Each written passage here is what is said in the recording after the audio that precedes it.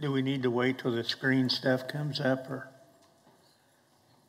So I think we're going to, I think that we're good. Technicians are working on it right now. Just a moment.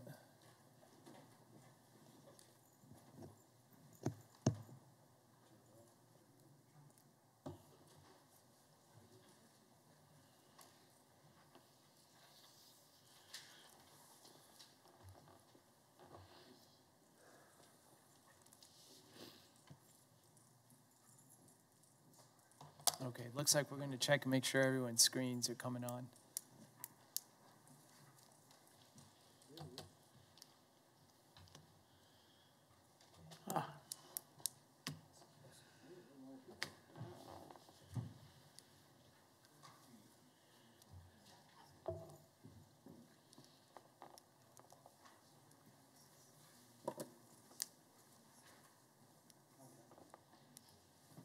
Scott, you ready? I think we are, sir. I want to welcome everybody to the June 2nd Metropolitan Area Planning Commission meeting. The first item on the agenda, let's have the opening announcements, please. And sir, on this one, we do not have the video available, so I'm just going to read the statement so that everyone still gets it. Okay. Before we begin the agenda, the Wichita-Sedgwick County Metropolitan Area Planning Commission and the Wichita-Sedgwick County Board of Zoning Appeals would like to take this opportunity to welcome everyone to this public hearing. For those in attendance, copies of the agenda for today's meeting, the public hearing procedure, and Planning Department staff reports on all agenda items are available in the lobby.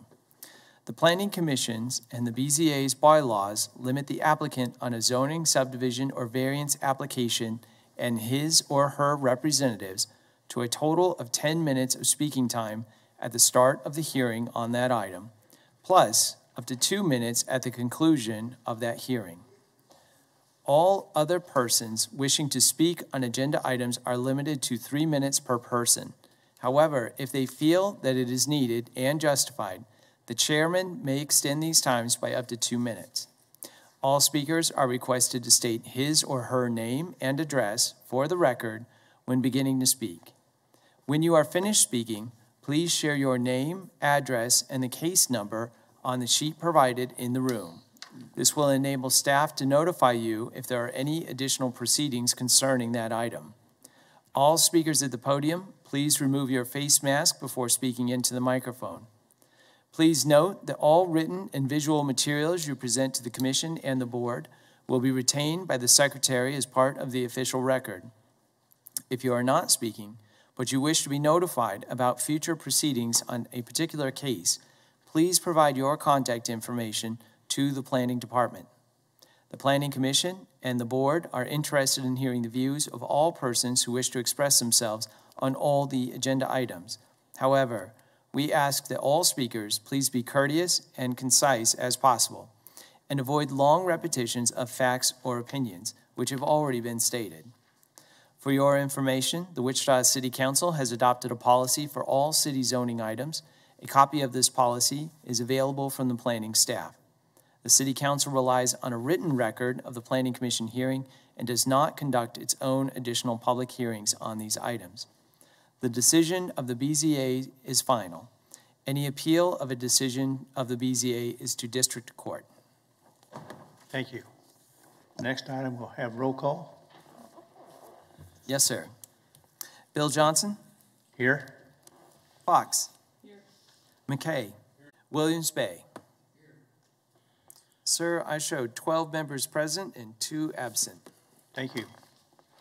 Next item is to approve the meeting minutes on May 19th, and I show that Ms. Fox, John Williams Bay, Duell, and McKay should abstain from voting on this. Mr. Johnson, I have a question for staff. On the bottom of page 39 and the top of page 40, it shows that it says that both the motion and the substitute motion both passed. Is that possible? I think what is there is the first motion is highlighted, where it's probably something as part of our template that just needs to be removed. So the substitute motion was what passed, and that motion was just an error in not removing it from our template. Okay, thank you. I just, on my black and white copy, the fact that it's crossed out is a little hard to tell. Thank you. Got a motion approved by Ms. Miles? Second. Second by Ms. Fox? Any discussion on the motion? All in favor, say aye. Aye. Oh, she can't second it. Whoa, back up. She's got abstained. I'll second. Ms. Foster, second it. All in favor, say aye. Aye. Anybody opposed? It carries 8-0-4. Now we're going to go through the agenda and see which items we can take on consent. The first items on subdivision is 2021-00056. Anybody on the commission want to hear this case? Any commissioner virtual want to hear this case? Is there anybody in the chamber here want to hear this case? Anybody virtual want to hear this case? We take that on consent. The next one, subdivision 2022-00021. Anybody on the commission want to hear this case? Any commissioners that are virtual want to hear this case? Anybody in the commission chambers want to hear this case? Anybody virtual want to hear this case? Hearing none, we'll take that on consent. Next one, subdivision 2022-00022. Anybody on the commission want to hear this case? Any commissioners that are virtual want to hear this case? Anybody in the commission chambers here want to hear this case? Anybody virtual want to hear this case? Hearing none, we'll take that on consent. The next one, subdivision 2022-00023. Is there anybody on the commission want to hear this case? Any commissioners that are virtual want to hear this case? Anybody in the commission chambers want to hear this case? Anybody virtual want to hear this case? We take that on consent. Yeah, yes, I didn't hear my name in the beginning. What case were you looking for? 0023. You want to hear that case? There was, If we could clarify whether or not we have a zoning case 2022-00023. This is a subdivision case. Are you wanting that or are you wanting the zoning case? it's 2022-00023, and I didn't hear my name in the beginning of the meeting. So I want to make sure that you have me on the list. Ma'am, are you, the case that you're interested in, is it a case that is rezoning a property? No, Okay.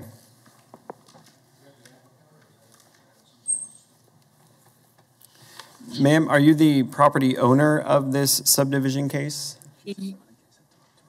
yes. I would disagree with that because I'm also on the line. Okay, so I think she probably is interested in the zoning case. I mean, if we need to hear it and do a quick or an abbreviated thing, it'd probably be best to ensure, just so that we don't. Okay, we will hear case. Can you ask her to read the first three letters of her case? Z, like a zebra, Oh. O-N, Thank you. Yes. 2022. Yes, ma'am. That's We will. zero.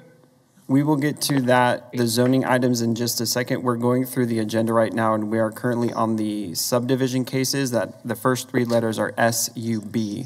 So hang on a moment. We will be getting to the public hearing items, and we will make note that you want to hear zone, ZON 2022-00023. Okay. Okay, so we can take item 2.4 on consent. Next one's 2.5, subdivision 2022-00024. Anybody on the commission want to hear this case? Any commissioners that are virtual want to hear this case? Anybody in the commission chambers want to hear this case? Anybody virtual want to hear this case? Hearing none, we'll take that on consent. Look for a motion for 2.1 through 2.5. Second. Who seconded it? Green? Motion by Mr. Hartman, second by Mr. Green. Any discussion? If none, all in favor say aye. Aye. Anybody opposed? 12-0. Okay, now we're going to go through the public hearings, which is the vacation cases. Vacation 2022-00013. Anybody on the commission want to hear this case? Any commissioners that are virtual want to hear this case? Anybody in the commission chambers want to hear this case? Anybody virtual want to hear this case? Okay, we can take that on consent. The next case is vacation case 2022-00014, and this goes along with case 4.6, which is PUD 2022-00011. Anybody on the commission want to hear this case? Any commissioners that are virtual want to hear this case? Anybody in the commission chambers want to hear this case? Anybody virtual want to hear this case? Yes, my name is Harold Schlechtweg, and I live at 351 North Fern Street. I would like to hear this case. Okay. And I would ask, that it be deferred until that it be heard together with PUD 2022-0011. Just hang on, we'll hear this case. We're just going through the agenda now. Next one's 3.3, vacation case 2022-00015. Anybody on the commission want to hear this case? Any commissioners or virtual want to hear this case? Anybody in the commission chambers want to hear this case? Anybody virtual want to hear this case? Hearing none, we'll take that on consent. I look for a motion for 3.1 and 3.3. Second. Second by Ms. Miles. Yes. Green made the motion to approve. Any discussion on the motion? All in favor say aye. Aye. Anybody opposed? 12-0. Okay, we're going to go through the public hearing items. Conditional 2022-00008. Anybody on the commission want to hear this case? Any commissioners that are virtual want to hear this case? Anybody in the commission chambers want to hear this case? Anybody virtual want to hear this case? Hearing none, we'll take that on consent. Item 4.2, conditional 2022-00009. Anybody on the commission want to hear this case? We will hear that case. Next one's 4.3. It is 2022-00010. Anybody on the commission want to hear this case? Any commissioners that are virtual want to hear this case? Anybody in the commission chambers want to hear this case? We'll hear this case.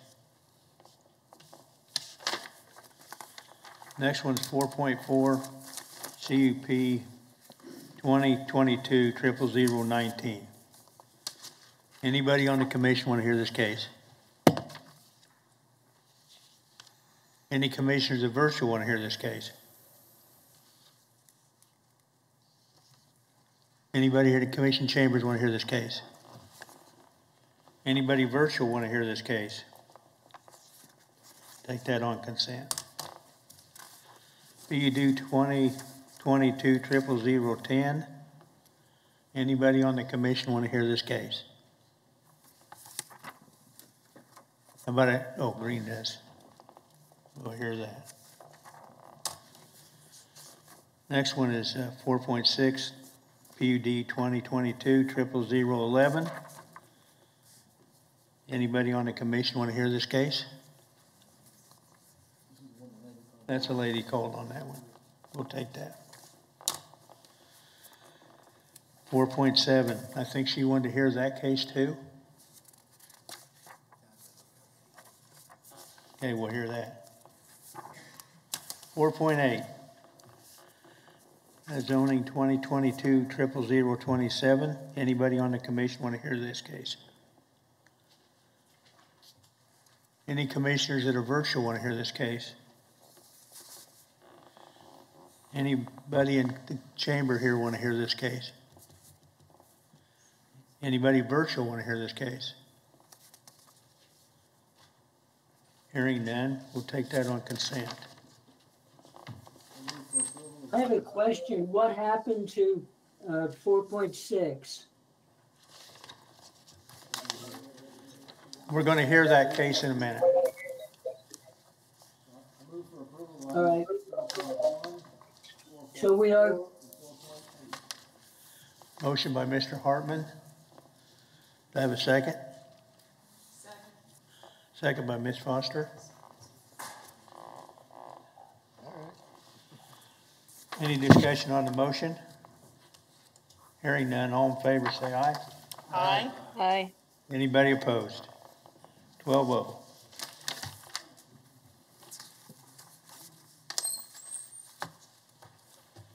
All right, I think the first case we're going to hear is 4.2, conditional 2022-00009. 3.2. Oh, wait, I'm sorry. 3.2, vacation case 2022-00014.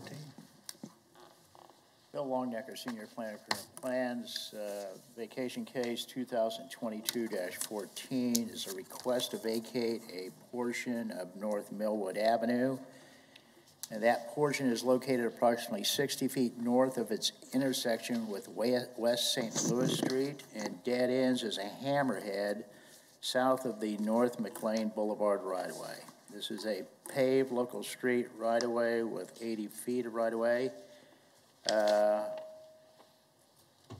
The applicant is looking to use this property in conjunction with Planned Use Development PUD 2022-00011, which you will hear today.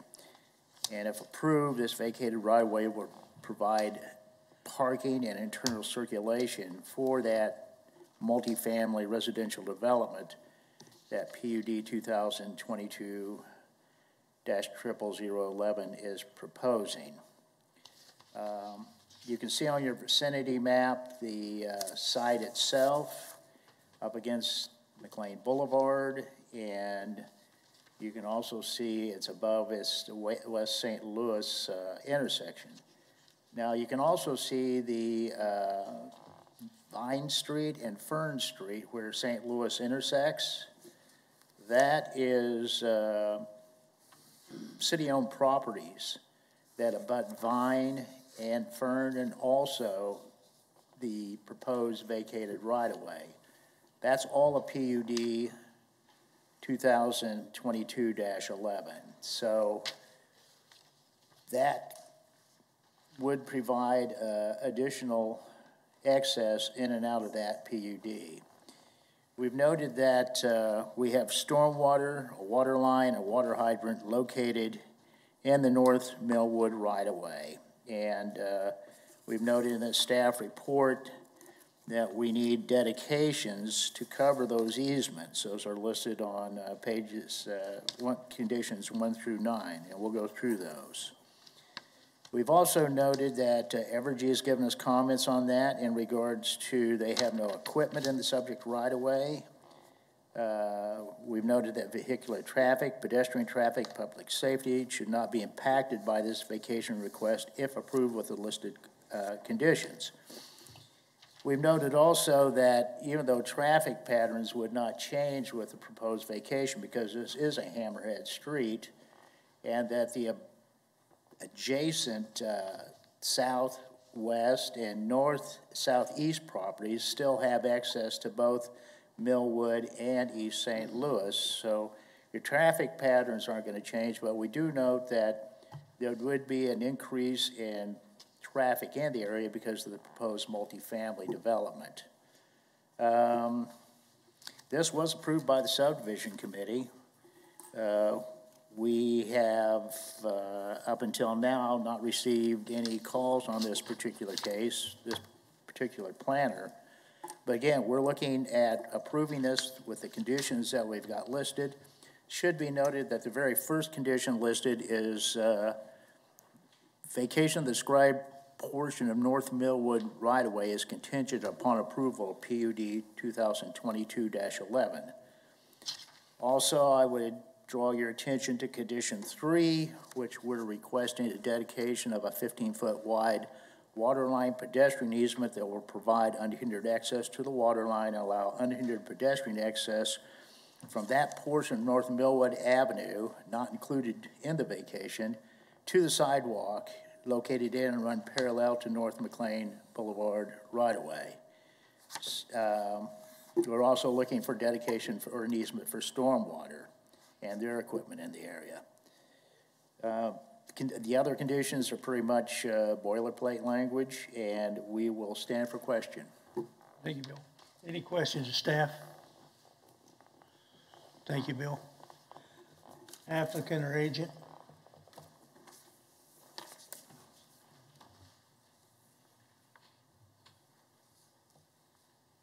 Kirk Miller, K. Miller Engineering, 117 East Louis. I'm the agent. I think Bill covered it pretty well, and the reason we want to vacate this is because of the PUD cases coming up later, just access through the property, and it'll actually put it on a tax roll also. So it'd be beneficial to the city in that aspect, plus we would put all the utility easements and that type of stuff that would be necessary. Any questions of the agent? Thank you. Okay, thank you. Anybody in the commission chambers want to speak on this item? Anybody virtual want to speak on this item? I would like to speak on this. Okay, give us your name and address, please. My name is Harold Schlechtweg, and I live at 351 North Fern Street. And my request is that action be deferred on this, and that, I mean, I can repeat myself again when we talk about 4.6, but I would rather just speak on 4.6 because this is integral to 4.6. So unless 4.6 is approved, this should not be vacated. So I'd ask that no action be taken to approve this until 4.6, the hearing on 4.6 takes place. Thank you. You understand if this is approved, it won't be approved if we don't approve item 4.6. Correct, Bill? That would be correct. That's the first condition listed on your staff report. Is there anybody else want to speak on this item?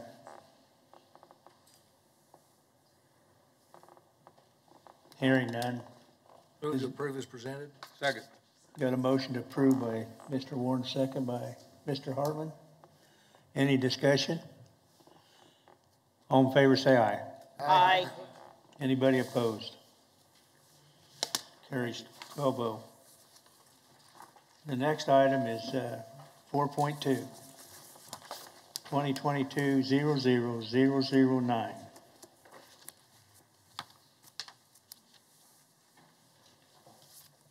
And I believe, is Mary going to make a presentation on this?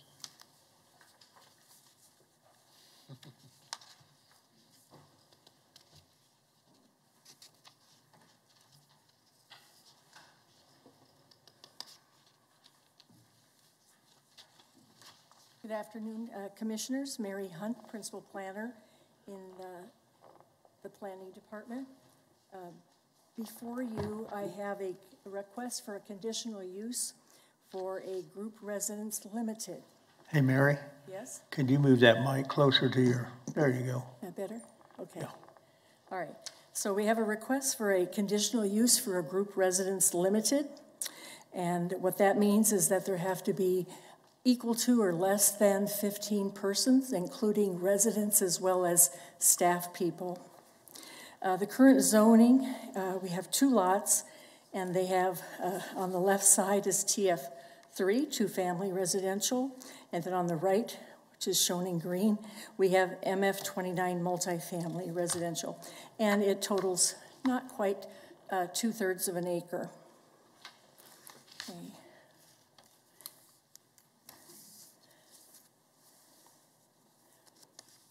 So group residences are basically residential facilities providing cooking, sleeping, sanitary accommodations for a group of people not defined as a family.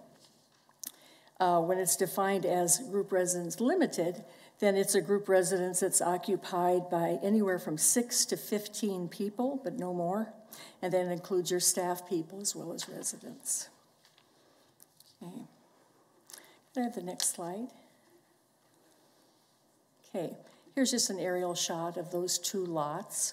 Right now, the request before you is to build only on the left or the west side of these 2 parcels, although they're going to do some landscaping on the one to the east. Right now, the building would only be on the one on the west. We're located here right off of Hillside Avenue and 14th Street, and across the street here to the west is the parking lot to St. Mark's Methodist Church, which is one of the sponsors for this program. Next slide. Okay, here's our comprehensive plan map showing, it's our general land use map showing predominantly residential around this area. There are some other institutions, including, again, St. Mark's. We have Holy Savior to the south. We have another church a little bit further north on Hillside. Next slide. And here is the site plan that the client provided. And you can see it's between Lorraine Avenue on the west, Hillside on the east, and they're connected by 14th Street. And you can see the group residence, the first one, that's the one they're intending to build first, and then the rest of the property, the joining property between the 2, as well as the one on the east, that'll all just be landscaping for the time being. My understanding is sometime in the future they'll build a second unit if that works out for them. Okay, next slide. Okay, here's a rendering. It's not exactly what they're going to do, because you can, if you compared the 2, the site plan and this, you'd notice that the stairs leading up to the facilities is slightly different, but conceptually, this is what they're looking at. Okay, next. Okay, here's just some photos from the field. This is looking kind of kitty corner across to the vacant lots that we have right now. Next. And then here's looking on the far left is the site, but now we're looking down 14th Street towards Hillside. Okay, keep going. And now we're looking south on Lorraine. And you can see it's primarily residential around this area unless you have an institution like churches. And then again, and now we're looking west with the school bus. And so the property on the far right of the picture is the landscaped area around the church's parking lot. That's St. Mark's Church. Okay. And are there any others, or is that my last one? Nope, here's one. This is just getting up a little closer to the church, St. Mark's Methodist. That's one of the sponsors here. This is if you walked across the street from the subject parcel and got up close to their landscaping and such. Okay. Any questions of staff? I've got one. Ms. Mary, Martin? has this been heard by the DAB committee? No, it will be later this month, though, mid-month. Mr. Green?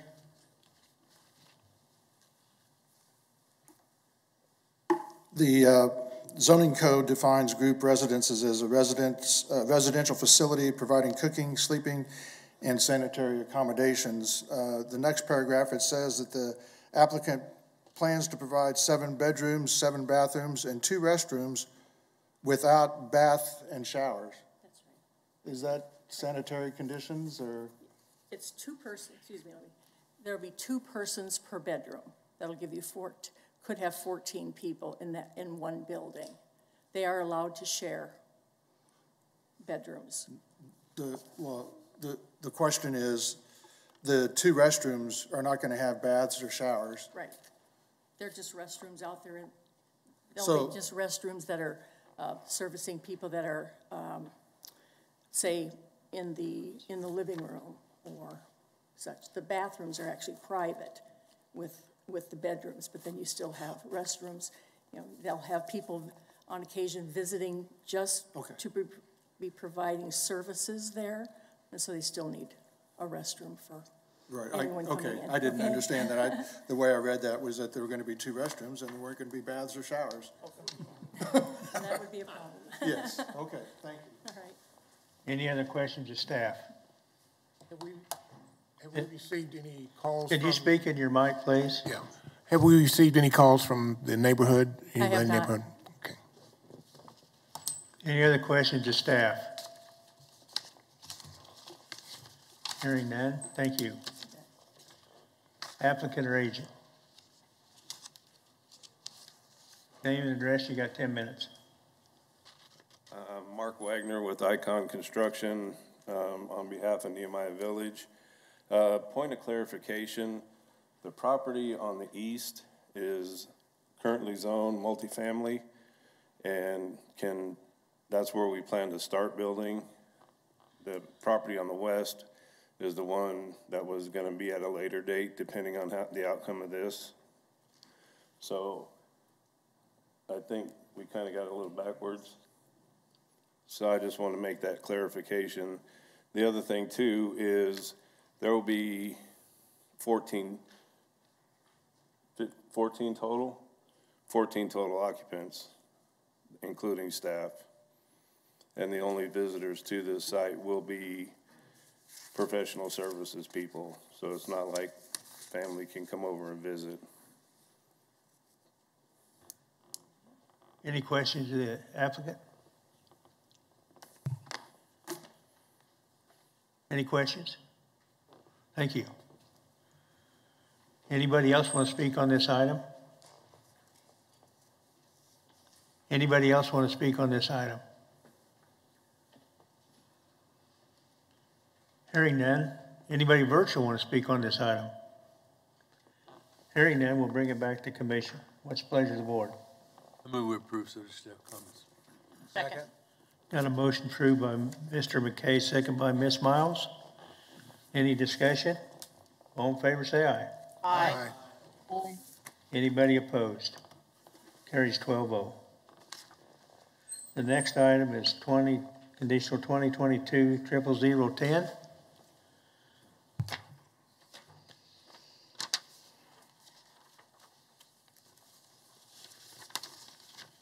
Good afternoon, everyone. Christina Reith, Associate Planner. This is case number CON 2022-00010. The applicant is West Central LLC, with the agent being the Baughman Company. The property is zoned LC Limited Commercial, and they are requesting a conditional use to allow vehicle and equipment sales in the LC zoning district. The property is almost 1 acre, 0.93 acres, and it is located at 5534 West Central Avenue. Staff is recommending that we approve it with conditions. Next slide, please. So as you can see here, there's a lot of parking currently in this spot. There's already a bar, a barber shop, and a restaurant. So they're proposing to develop it on the southwest corner, so they're not demolishing any of the buildings for this. I believe that they're expanding the top building to create an office for the used sales. Next slide, please. This is also located in the future growth concept map. Next slide, please.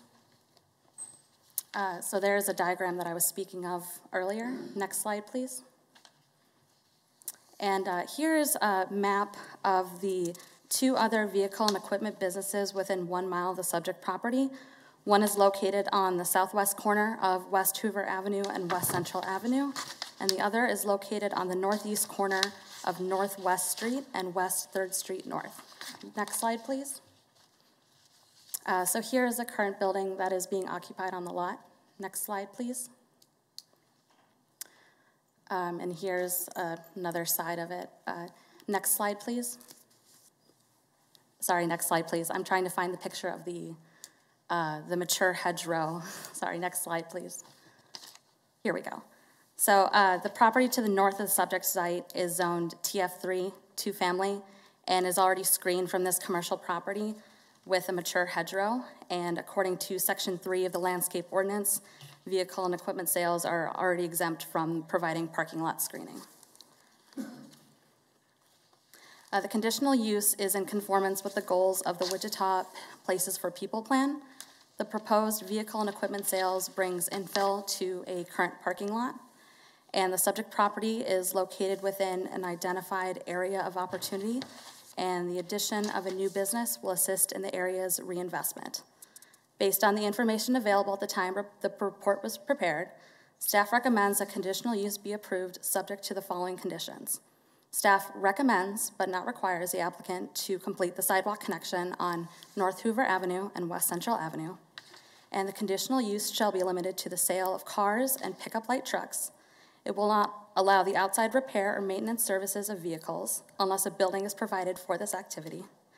All improvements to the property must be finished before car sales is permitted, and no vehicles for sale shall be displayed in the required off-street parking spaces, and no parking is allowed on unpaved surfaces of the lot. I will now stand for questions. Any questions, staff? I've got one. As far as the sidewalk recommendation, where's it going? On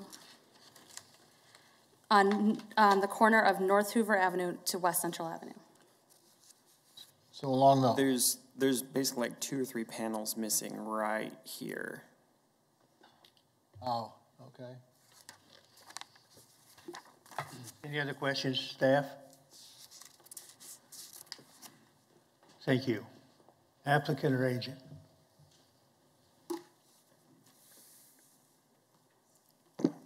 Good afternoon, Russ A.V. Baughman Company, agent for the applicant. I'll stand for any questions that you may have. We're in agreement with staff recommendations. Any questions, the agent? I guess not. Thank you. Anybody in the commission chambers want to speak on this item? Anybody virtual want to speak on this item?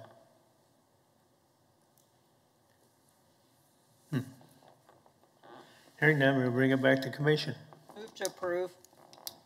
Second. Got a motion by Ms. Miles, Yes. second by Mr. Green. Any discussion? I just want to make a note that Ms. Miles voted on a car lot.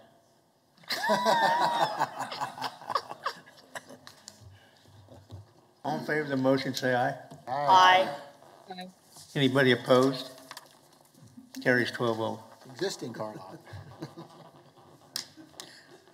Next item, PUD 2022-00010. Good afternoon, Commissioners. Philip Zievenbergen with Planning Staff. PUD 2022-10 is a rezoning or zone change request from single-family residential to planned unit development to develop the Pathway Church Planned Unit Development number 99. The property is located on the west side of North Mays Road, about a quarter mile south of West 21st Street North. It's about 33.56 acres and is currently developed with Pathway Church. If you go to the aerial. The genesis of this PUD, as you can see, is that even outside of the parking lots for Pathway Church, there's a considerable amount of undeveloped land that the church owns.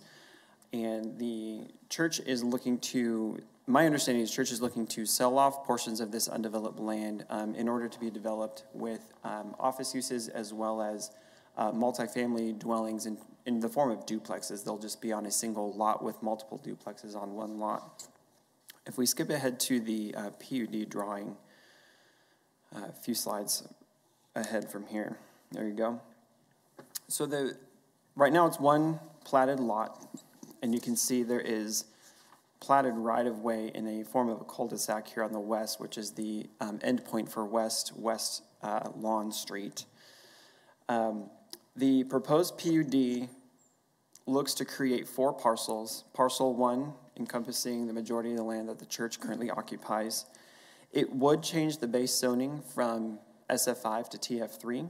However, they're not looking at doing any additional development on the church parcel itself. The PUD language does provide provisions in there for some commercial or office type uses within the structure of the building. My understanding is this is a provision so that if sometime in the future the church is no longer occupying the building, that the PUD may not have to be amended in the future to allow for some level of office or medical type use within the confines of the building, knowing it's of considerable size. So it's not necessarily to do that type of use right now, just more of kind of future-proofing the PUD. And as we'll see on the comprehensive plan map, you're going to see that the comprehensive plan identifies this area actually for new employment. So that is within conformance to the comprehensive plan. Parcel 2 is the smallest. It's down here in the right-hand corner of the site.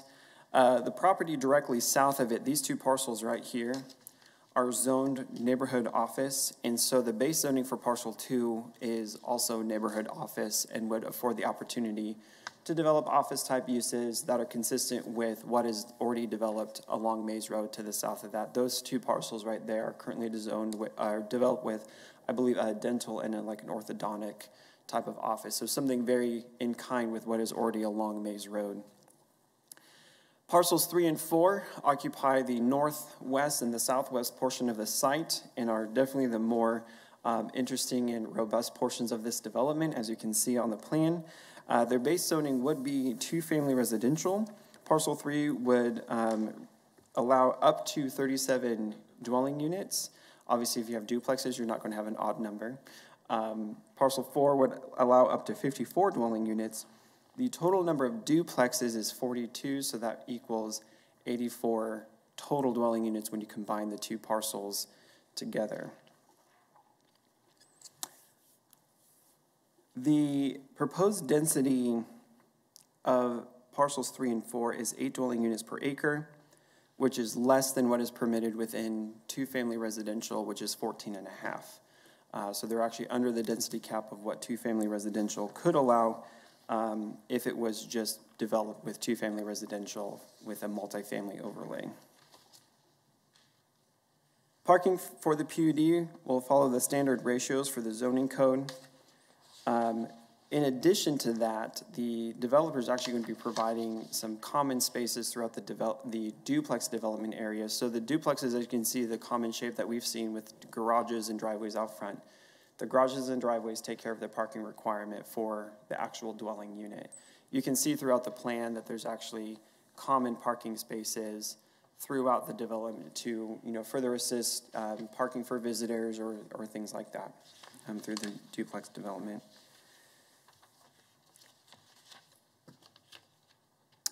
Parcel 1 contains a private drive that connects West Lawn with Mays Road.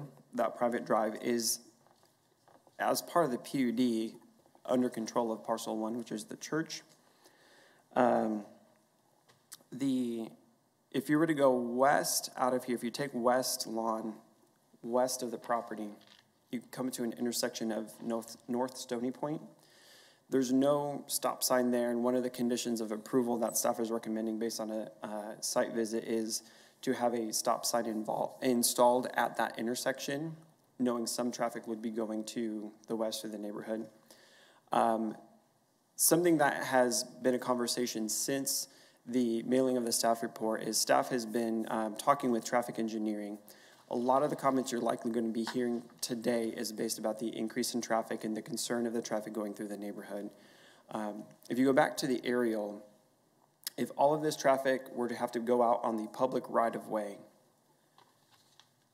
here you're either going up Stony Point to Parkdale to 21st Street or down Stony Point to Westport to Mays Road. Traffic engineering, their perspective on this is West Lawn was platted not necessarily to provide opportunity for development on this site to go west, although the church does use it when it empties during the weekend or a midweek activity. It was to provide opportunity for, if future development was going to happen through here, the possibility of having a connection for this subdivision over here to get to Mays Road. And so something that could be for your consideration today, we have not updated our recommendation, but something for your consideration today per traffic engineering's review is some sort of cross-lot agreement, access easement through Parcel 1 for that private drive to provide dedicated access other than it being a public street, because it's not a public street, but basically a dedicated access along this private drive for the residential development to get to Mays Road to help alleviate the traffic concerns of folks going through the neighborhood to get to 21st Street or to Mays Road.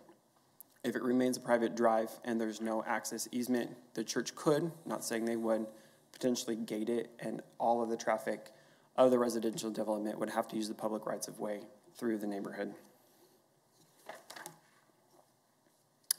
Signage and architectural control, we're just kind of moving on from that, is per the code, really nothing there. Something that staff is recommending, it's not a requirement, but just knowing when you have cluster style development here, to have all the duplexes look the same, maybe provide some architectural variety. Again, not a recommendation per se in terms of requirement, but just something to consider to break up the monotony of the garages and how the buildings look if they all have to look the same throughout the duplex development. The PUD text requires a landscape buffer that is 1.5 times the standard of the Wichita Landscape Ordinance. The standard in the ordinance is 1 shade tree per 40 linear feet. So 1.5 times that would be 1 every 20 feet. So, and that would be along the south property line here, the west property line here, and the west property line there, where this duplex development would be meeting the existing single-family home and single-family residential development.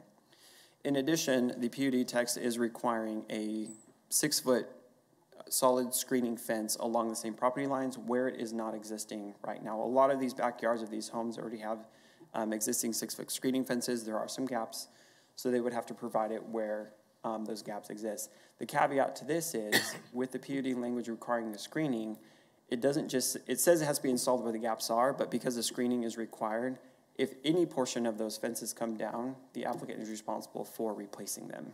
They're currently constructed by the single-family homeowners to the west or the south, but they're required to maintain that screening. They only have to install where the gaps are right now, but the screening is required from here on in the future if this is approved. Surrounding this site, we have a mix of different type of uses. If you go to the zoning map to the north, we have a combination of limited commercial and general commercial within a community unit plan. And you have fast food restaurants, you have a body shop, you have a Ashley's Furniture Store, there's a bank. To the west and the south is predominantly single-family residential. there's a planned unit development that we heard just a couple of years ago that has kind of mixture of commercial uses. We talked about the neighborhood office uses on Mays Road. This neighborhood office on the east side of Mays Road is an insurance company. But again, you just have a mixture of commercial and residential uses, as you would see coming away from a major intersection that is 21st and Mays.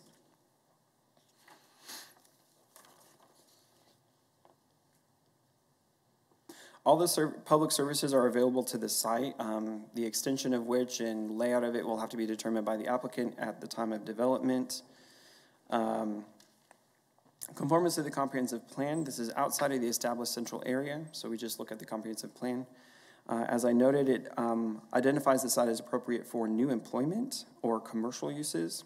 That being said, knowing that there's commercial uses along Mays Road and they're proposing additional ones, as well as there's commercial uses on the north side of the property, something that our comprehensive plan identifies as using some higher density residential as a means to buffer commercial uses from lower density residential, with the understanding that if in the future this property is ever redeveloped, there could be higher intensity commercial uses along Mays Road in the future as well. Overall, staff is recommending approval subject to conditions. And one of them is the approved text or the recommended text within the staff report. There's just really some minor changes to the standard language that we like to see in there. No major disagreements between us and the applicant. Again, the condition of requiring the installation of the stop sign on West Lawn at the intersection of Stony Point. Staff has heard quite a bit of public comment on this. I emailed you yesterday my compilation of emails. There was one support email in there. It's kind of tucked in the middle, if you didn't catch that. Again, general concerns of possible property value changes, a lot of conversation about traffic, and I will leave those for the individuals who are here today to speak on that. So this will be going to the District Advisory Board on Monday, June 6th. I'm already talking about December. Is it Christmas yet? Monday, June 6th, District 5, so we don't have any input from them. And I can stand for any questions you might have. Any questions of staff? I've got one. Philip, you mentioned they would have to infill a screen fence along the west property line there. Do you know if the existing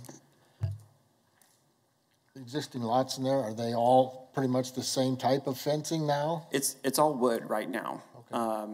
And like most of the gaps are actually on the south side. We could actually go through the site pictures if for a moment you'll see where some of them are. This is looking at the church property, looking to the west. Next picture. This is looking to the north. This is a self-storage unit in the commercial development along Mays Road or along 21st Street. Next picture. This is also looking north. This is a gymnasium, kind of a dance studio. Next picture. This is looking to the northeast. This is a church across the street and some single-family residential. Next picture.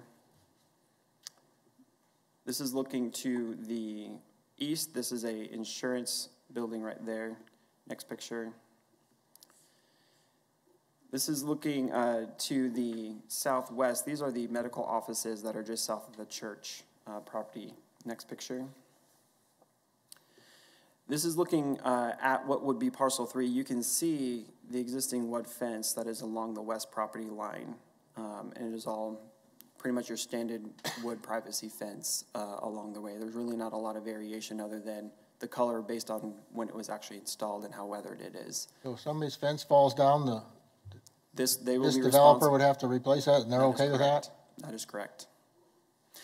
Let's keep going. Next picture. This is looking north. This is, again, parcel 3. This is the commercial development along 21st Street. Next picture.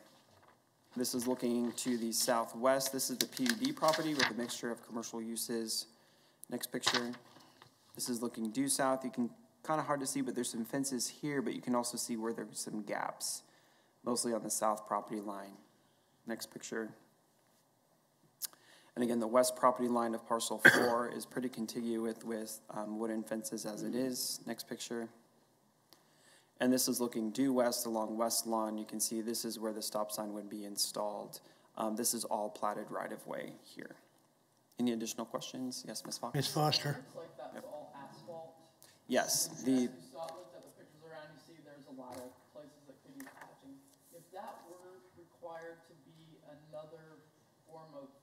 progress toward Maze Road, would there be requirements for that to be upgraded to something different, or could the asphalt serve even the additional? My understanding is if it's just an access easement, that would be something the owner would have to determine if they want to beef up the paving. The only time it would officially have to be upgraded would be if it was an actual street dedication, then it would have to be constructed to city standards. Ms. Foster? That's almost my question. As this PUD is developed, I gather that these parcels are being established. Has it been discussed as an option to create right-of-way to connect West Lawn to Maze? And is that a reasonable thing from staff's perspective? I think the question boils down to reasonableness of if it can be accomplished with an access easement to provide, since the road already exists, the private drive already exists, whether or not it can be accomplished, knowing the dedication and construction of right-of-way is, well, the dedication isn't expensive, but it then takes it from private property to public property, but the construction of private street to city standards and the cost. So you're kind of looking at the proportion of what would be asked of. And my understanding from traffic engineering is their first thought process was, well, let's look for the access easement versus going that much farther step of requiring street dedication. And I think it actually boils down to questionable on if that's proportionate, the request is proportionate given the zone change. And that really just boils down to the legal question of whether or not that's within the realms of the governing body, if they can require something of that extent. Mr. Green? I noticed that we've got traffic that has weighed in on this. I'm concerned about the number of duplexes that are going to be built in this area. Has fire department been notified, and have they advised anybody on their opinions of what's going on here? The reason why I ask is because it looks like parcel 3 is a dead end, and with the potential of having 32 residences in there, 16 duplexes, and then with only one way in. And then parcel 4 has 52 residences in there, potential, with one way in. It's a loop, so concerns, some of those concerns could be alleviated. But if there's an issue at the first 2 duplexes, well, then everybody's blocked in down there at the south end. So I think if fire department has not been brought into the discussion on this, it should probably be one of the requirements. So to address some of those, the private drives would have to be built to the standards of the subdivision regulations, which require fire turnaround. They're allowed to have dead-end streets. I think if there's some duplex developments off of 37th Street that are one way in and there's a hammerhead at the back. And so they would just have to be able to accommodate fire apparatus to give them the place to turn around. When it comes to emergency access, the entire site has 2 points of access off of Maze and off of West Lawn. So that satisfies 2 points of access given the number of dwelling units that are going to be potentially developed. Any other questions, staff? Seeing none, applicant or agent? Good afternoon, Russ A.V. Boffman Company, agent for the applicant again. And my apologies for probably not having all the answers to a lot of these questions. I'm pinch hitting here today for Phil. But having worked on this project for the last few months, I just want to address a few things that came up in the staff presentation, as well as some things that came in here just lately with the Q&A. And I'll start there. So again, when the church was built, think of these primary drives that lead out to Maze Road from West Lawn. These are built to a higher standard than most similar commercial parking lots. Think of the standards that a development would make in their kind of their internal collector system. Think of Newmarket Square just to the north. So those look and function quite like public streets. However, they're not in right-of-way, but they are built to handle that heavier truck, or handle heavier truck traffic, let alone just cars and vans and pickup trucks that you see here at a church. So those were designed and built to carry a heavy church load, and we feel, in working with Mr. Armour here in the last few weeks to come to that resolution, that we feel that the existing paving substructure is more than adequate to handle this type of traffic, modest traffic increase. I will say that any type of asphalt patching or milling and overlay would be handled between an agreement between the church and Mr. Norris, the contract buyer of the property. So that, along with the cross-lot circulation easement, which again is probably the easiest, most straightforward and simple tool to use to provide access out to Mays Road through the church parcel, and to mitigate any type of, or at least diffuse whatever traffic increase there would or potentially be. I know that I came here with a lot of questions about whether or not the gate stays open or closed. We're clearly fine, and it's up to the determination of the city of Wichita to install any type of traffic control devices like a stop sign. And it would also be a negotiation with the city, Public Works, to determine whether or not we can close off a public street. It may be a situation that ultimately that hammerhead, that cul-de-sac, that dedicated cul-de-sac gets vacated and the property line ends at that west line to which the gate can be closed. Not necessarily fully in our control to be able to control and gate across public right-of-way. So just a few notes on that traffic issue per se.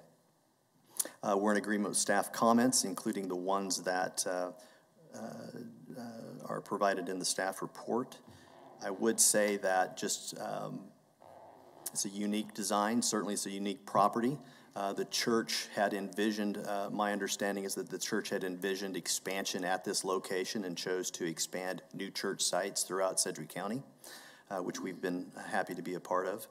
So in looking at this acreage, we would expect to be able to plat some 110 single-family homes, which would be a net increase of about 30% in dwelling units. So as zoned, I mean, this property could function in almost the entirely similar situation as it relates to traffic. The locations that we would expect streets to intersect with Mays Road would be similar. And of course, the west lawn egress to the west was obviously a platting requirement for a number of decades. So again, we don't think that anything in this proposal is out of the norm, would create any adverse impacts. And really what we're left with here, quite frankly, are the same arguments against these types of projects that we've heard year in and year out, probably decade in, decade out, as it relates to homeowner values related to duplex development. And I will also state and be corrected by the applicants or by the clients if I'm wrong, but the church has been searching for and working with developers for this type of project for over 6 months, and they have done due diligence to pick the right developer, a developer that they feel would best serve the needs of the neighborhood as well as the church, and that will be a developer-owned.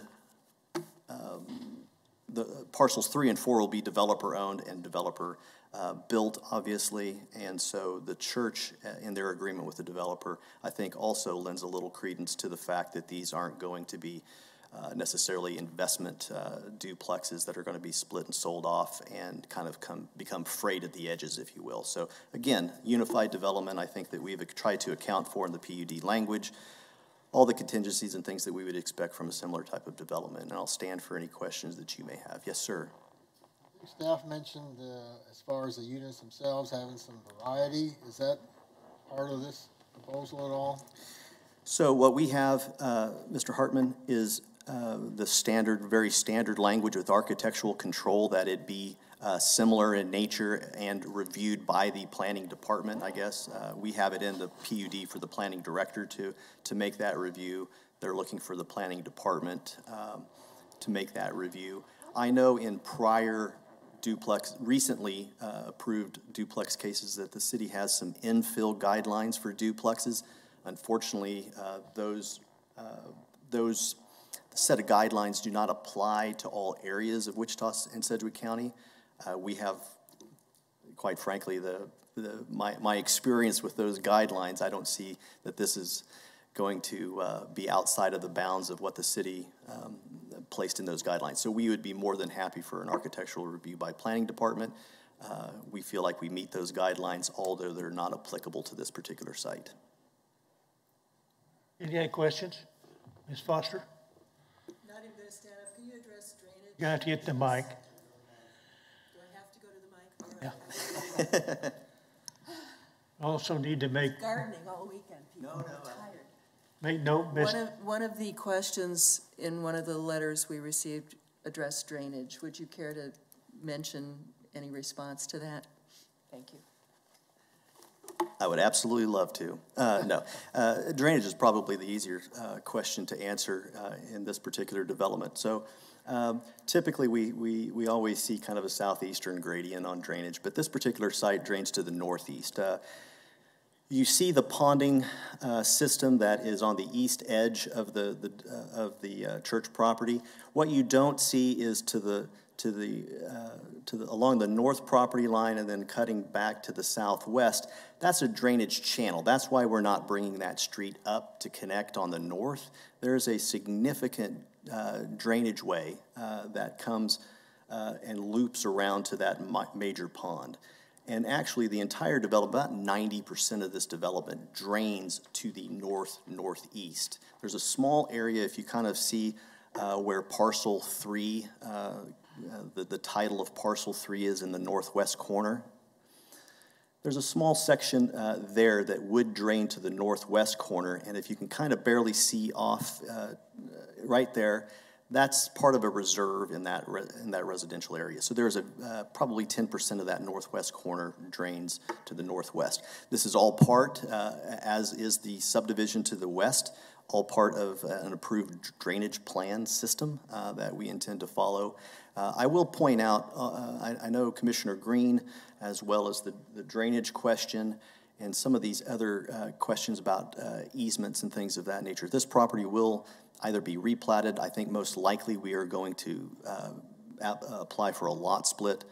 So a lot of these questions about fire access, drainage, a revisiting of the drainage plan and things of that nature will be reviewed a second time during that lot split process in order to make this project happen.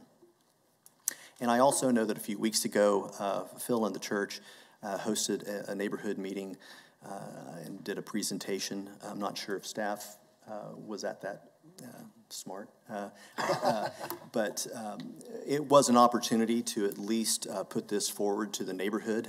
This is an extensive ownership list. We went 1,000 feet from the perimeter, obviously, of the church site, and received quite a bit of public input, some of which you have available via emails, and I'm sure there will be several people to speak. Any other questions? Will there be on-site management for this number of units? I do not have that answer. I do not have that answer. I think this would be a staff question. Will this need to either go through a lot split or a replatting to ensure that some of the concerns that we have with the drainage and the easements and fire access? At a minimum, it would have to do a lot split to create the separate parcels that are reflected on the PUD. Like, yeah, at a minimum, a lot split. Okay, so it doesn't need to be included in any of the PUD language at this? Correct. Okay, thank you. Where I would say if it's leaning towards a cross-lot easement, that would probably be something worth considering of putting in. But in terms of addressing fire and access and drainage, that would be reviewed during lot split and things like that. We're going to be required to do a lot split one way or the other. The church has no intention of being the master developer of any of this or the master manager of even the parcel 2, the commercial item. So we have no problem if that's included as a condition of approval to be approved for either a replat or a lot split. Likewise, with the cross-lot access easement, that's probably something that we would expect to be in the PUD as well. Any other questions? Seeing none, thank you. Anyone here in the chamber want to speak on this item, please come forward and give us your name and your address, and you'll have 3 minutes. Need to make note that Mr. Nix has left the meeting, okay? My name is Stephen Waymeyer, 10409 Westport, adjoining street to the development. As has been mentioned, the traffic concern, I am concerned about traffic increase through our neighborhood unnecessarily. As mentioned earlier, the cross street, West Lawn, on the south side of the one would greatly reduce the amount of traffic that would exit to the west. They would have direct access to Mays. And I would just like to request that a condition of use be included that would require that easement for public access through that west lawn. And it's also been noted by the previous speaker that that road has been upgraded, or at least was developed to handle the traffic. So that would be one request. And also, and this may be included automatically, but I'd like to, my concern would be that any development expenses or anything required for public service or development of utilities, whatever, for this development would be incurred entirely by the applicant or the developer expense and not require any assessment, special assessment, to any of the surrounding neighborhoods that exist today. And I'd like to, if it's appropriate, request that a condition of use be included that would ensure that the developer or applicant or whoever be responsible for all those expenses. Okay. That's all. Hang on. Got a question. I'm just curious, how many times do you actually exit to Mays Road through that area? And the reason I ask is if a consideration is a gate across that, so that everywhere there has to go out through the church path, would that be a problem for you? Well, I live on the street just to the south of the development on Westport. So I don't go through that development at all. And my concern was that if there was not a public access through that west lawn on the south side of the church, if that's not guaranteed, then they'll be coming through our neighborhood unnecessarily, or at least in my opinion. Okay, thank you. And the concern would be that the church, I believe, has goodwill to ensure that that remains in access. But if they sell the property, I'd like it to be a condition of use for approval. Thank you. That access be.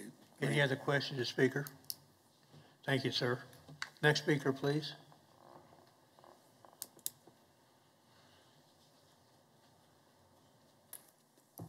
Hi, I'm Teresa Bricknell. I live at 10613 Westport.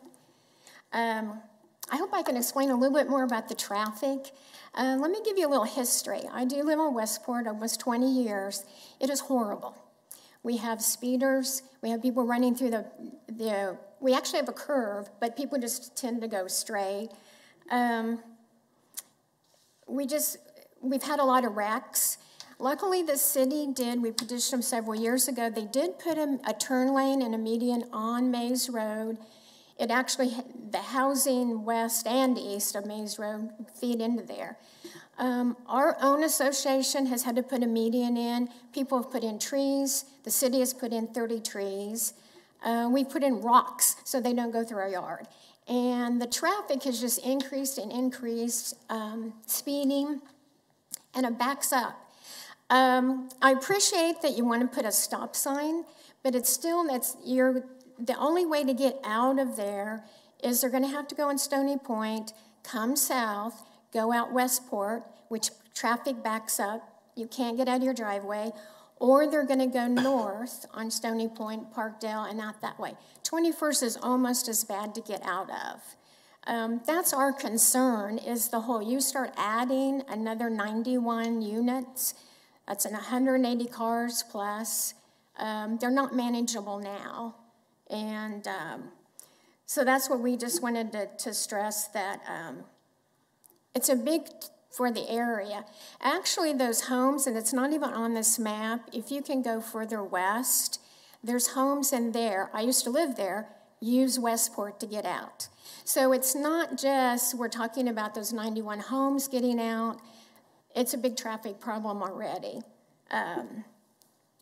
That's what we wanted to point out. I think everybody else, the church parking lot, I don't know, that was some of my question, and I'm glad people are addressing fire and police. The other thing, and I appreciated some of the pictures, but I think some of the pictures don't really give a real picture of what we're looking at. And we don't feel like these are gonna fit into our neighborhood. These are gonna be about 1,200 square feet. They're slab homes, they're stacked in there. I personally have 1,600 square feet up and down, so I have 3,200 square feet. Those are the homes in that area. They're nicely landscaped, mature trees. We just don't feel like it fits in the neighborhood. And we also, most people in there, ours, we can't have rentals. And we don't really want to back up to rentals. And there is one, it's, I believe it's Sunridge 2, that does allow rentals, but they are houses. And they were built as a house with a basement, the view of the lake. So we also are concerned about how it's going to change their neighborhood, the appearance.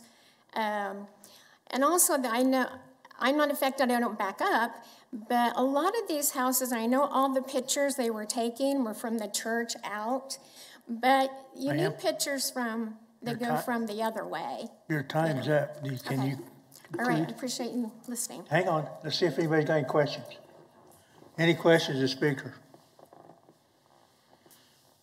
Thank you. Next speaker, please.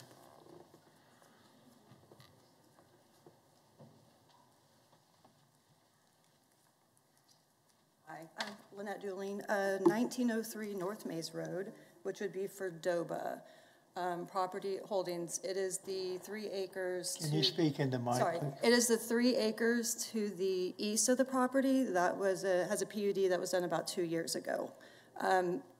The notification that we received is the first notice that we actually found out about any of this. So today is the first time I've actually seen the map of what's going on. And so I do have questions. I don't know who to ask. So one thing was, there's no setback that's on the, I guess that's the east line for them, into our property. So is that addressed in the, I don't know, in the PUD, I guess? We're not against an access easement coming into our property off the back, but we didn't talk to anybody. So that's one of the questions that we have is, what is the drainage of this do to us and our property? Our property is not developed. It's basically still vacant as it was, but for future development, we don't know what is going to happen with this. So, so I guess that's our questions. We just didn't know. We had no idea. So we would like to maybe talk to somebody to see what's going on and I guess talk about the access off the backside that could affect us. So. Any questions of the speaker? Thank you. Good. Next speaker, please.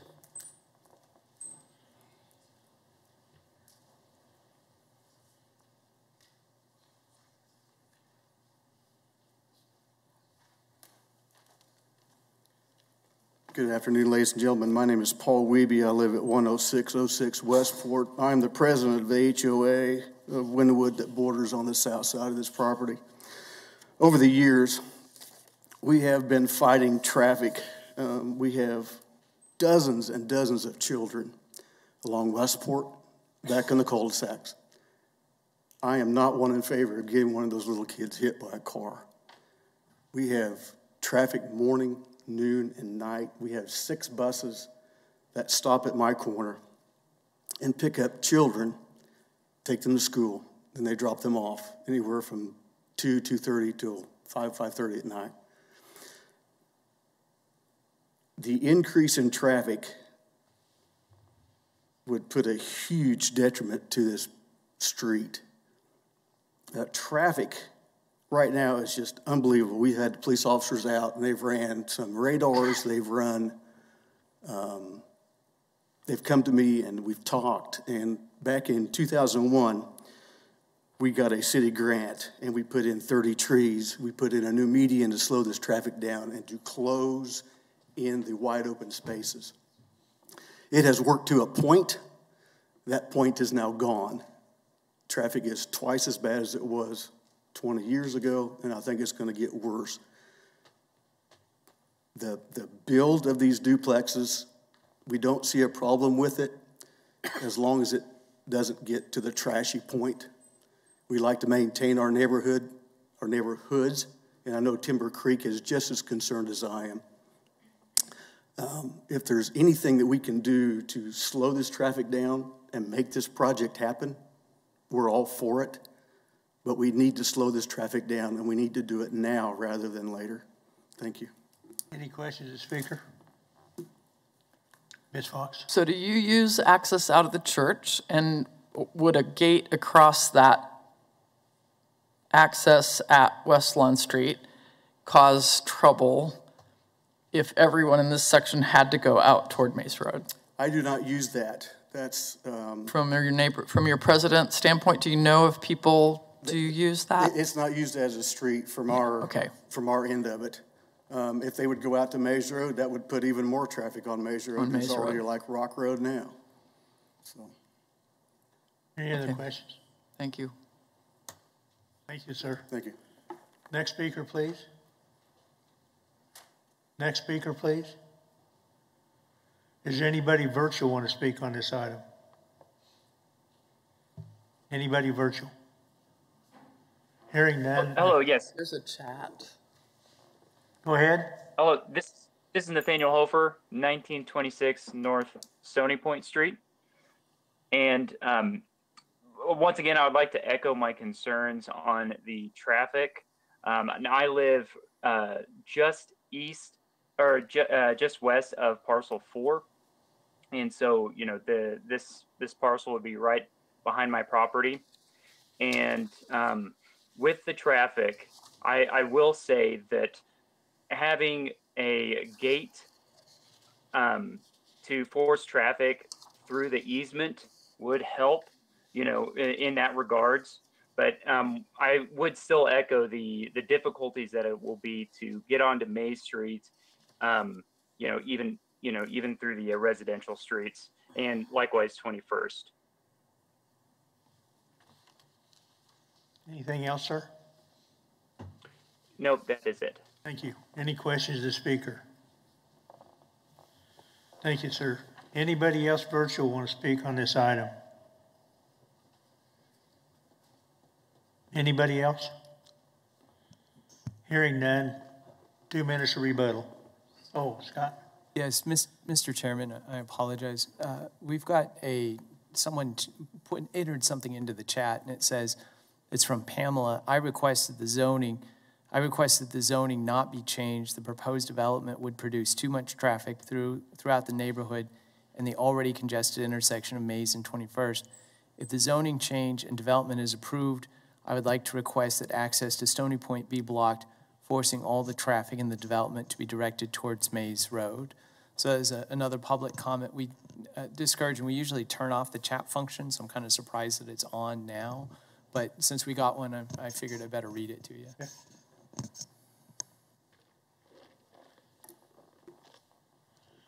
Go ahead. Thank you. Russ Avey, agent for the applicant, again on rebuttal. Just a few quick comments. So again, obviously we knew going in that traffic was going to be a unique situation. As with a lot of zoning cases, especially one of perhaps this moderate magnitude, you tend to be the straw that breaks the camel's back. So there's been, obviously, and I've got my in-laws live off of Westport in this neighborhood, so I'm well aware of the neighborhood.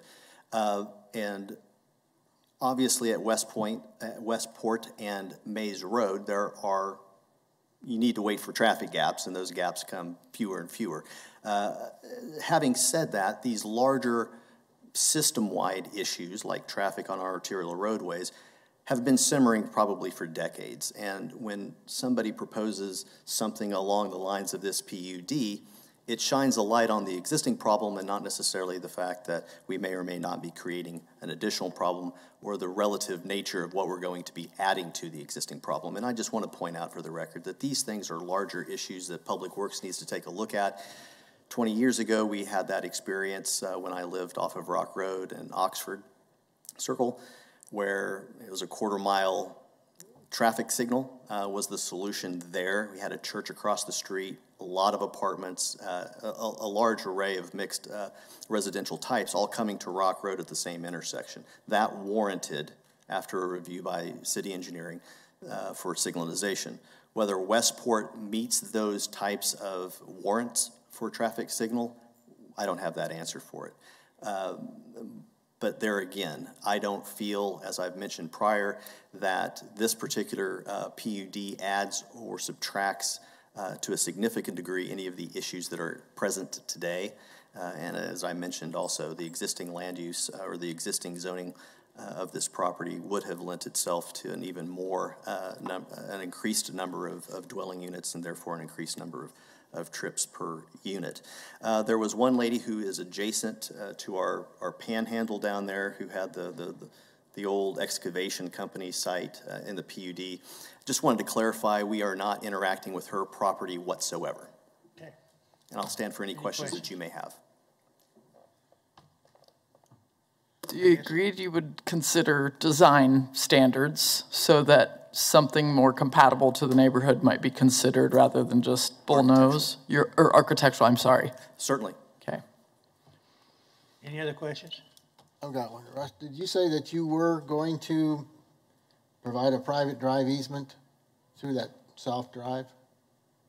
Is that part of the... It'll probably be a cross-lot access, so Okay. people may be able to go northeast on the north side of the church. Obviously, that south one is a little bit more principal. I mean, it looks like a more primary location that swoops to the south and then back up to Bella Vista. Is it Bella Vista? Muted. Street, that intersection. We would be able to disperse it between two. Whether we overlay that drive with an easement, which is a little bit more cumbersome, obviously, as you know, from a surveying standpoint and legal description creation standpoint. Otherwise, we would just agree privately through a cross-lot access agreement. And that agreement usually also has terms for maintenance and long-term repair of that street.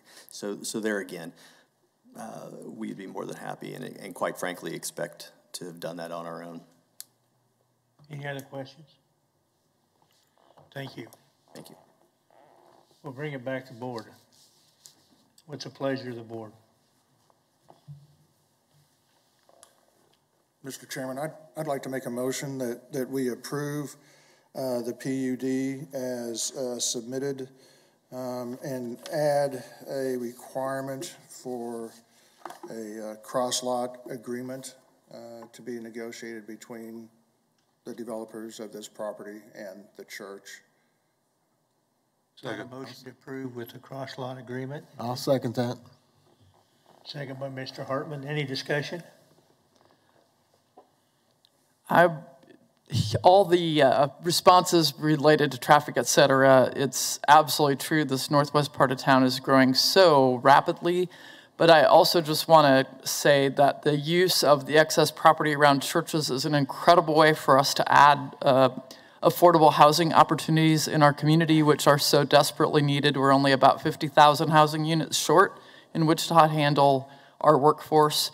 And so I'd like just to add that comment with the trying to accommodate the traffic through the church parking lot. I think that helps come up with some compromise. And I do know that with the platting process where they'll really look at drainage, that's seriously understood as an important factor in the development of these areas, as well as traffic out onto Mays Road. So Pathway, you're kind of a trendsetter in terms of seeing this as a way to add some housing in our community, which is sorely needed, and appreciate the openness to creating that path out of your property.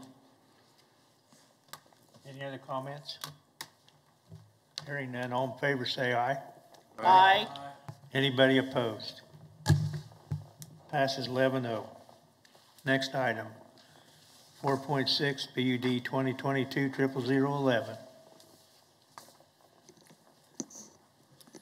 Good afternoon again, Philip Zevenbergen for the record. PUD 2211 is a zone change request from single-family residential to planned unit development to create a custom zoning opportunity for multifamily development on property on the south side of North McLean Boulevard, about a half-mile west of North Seneca. As we already discussed with the vacation, you're pretty well aware of where the location is.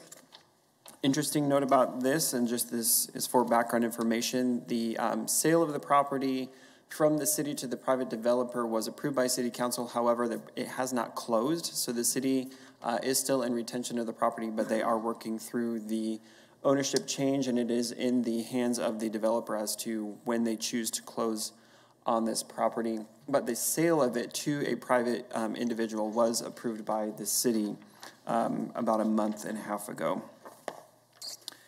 That being said, the planned unit development would create two parcels. If you go to the PUD drawing a couple of slides ahead. And the purpose of this is to construct multifamily residential. You can see there's some triplexes or quadplexes, something similar to like a townhouse type development. As we discussed before, Millwood being in the middle, which is currently on the table for approval. It would have to go to City Council for final approval, of course, along with this PUD. You would have access off of Vine, which has direct access off of McLean to access parcel 1. You would also have access off of Fern Street to access parcel 2. In order to accomplish this development, they're asking for some relief in the setback requirements of the zoning code, and that is to allow the dwelling units to be built closer to McLean Boulevard than they would the residential development south of it or towards St. Louis Street.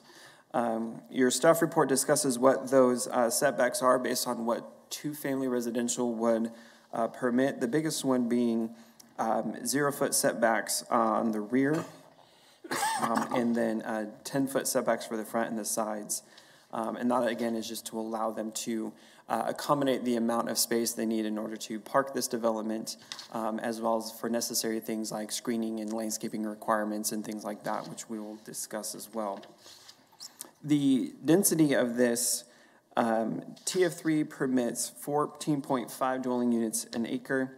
Parcel 1 would have 11 dwelling units an acre. Parcel 2 would have 18.45, so that doesn't necessarily create a wash if you were to average them out, but nothing necessarily over and above what TF3 would normally require. Parcel 2 is a little bit more in line with MF18 zoning, but this is a PUD, and they can set the zoning or set the density however they would want to. The reason the density looks higher on Parcel 2 is it is a smaller parcel, or it's a little bit smaller of a parcel, and they're looking for a couple more dwelling units. So it's a little bit more linear in terms of how they can get their access. The height requirement is going to be at 35 feet, which is what is in SF5 and TF3, so they're not asking for taller buildings than what can be built on the surrounding residential properties as it is.